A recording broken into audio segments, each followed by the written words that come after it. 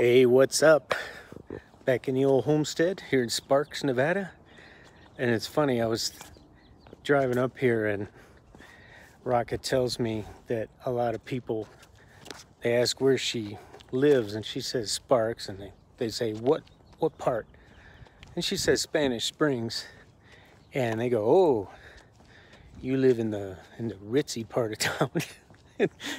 I don't know, it's not all that ritzy to me, and I'm far from having a McMansion or anything, but I just find it funny, and it reminded me of some of the people I listen to talking about these wannabe gurus who are talking about how they're living the life, and they're talking about all this wealth they have or whatever, and the truth is they're living in these third world countries where you can live very well for like $6 a day and they're trying to play it like they're living large.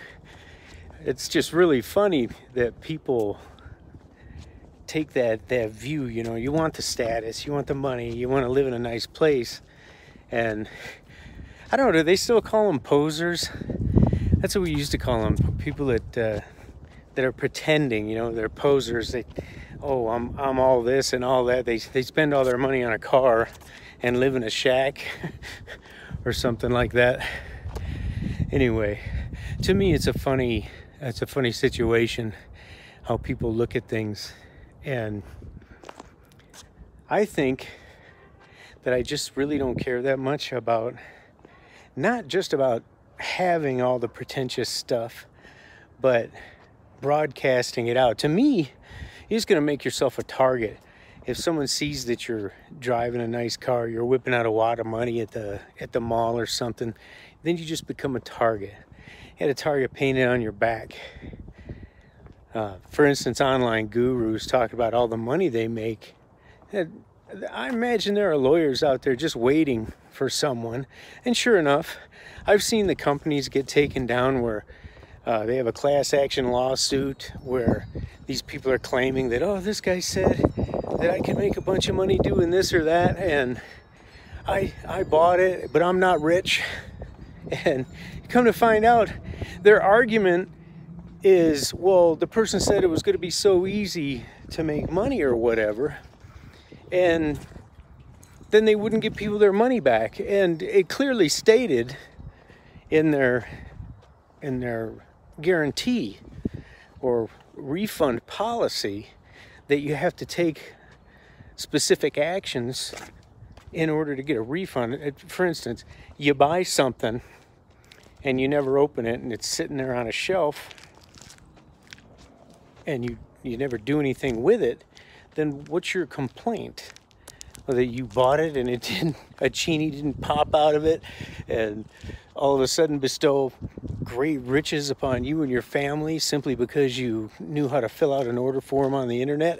It doesn't make any sense to me, but that's what happens. So I guess right now I'm just thinking, if you are gonna buy something online, it's a course on how to do this or that, or you know, whatever it is, and they're claiming you can make a bunch of money doing it, understand that it's written by guys like me and maybe you, that their purpose is to sell these things, and while they might not be lying, they're certainly going to paint things in the best possible light.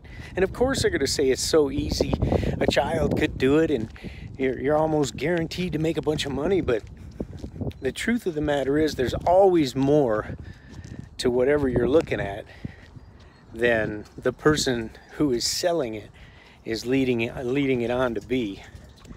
So my advice is, if you're going to buy something, a course or whatever, look at it and say, okay, I'm going to buy this, but make an investment. Don't just buy it and then it's something you have. If you look at it as an investment, it's something that you're going to follow, and you're going to take the steps that it tells you to take, and you're going to persist at it, and you're going to keep doing it until you learn it and make it work for you. If you have any other attitude, like you expect it to do something for you, you're never going to make it, because that stuff doesn't work like that. That's all I got for today. I'll talk to you tomorrow. I'm out.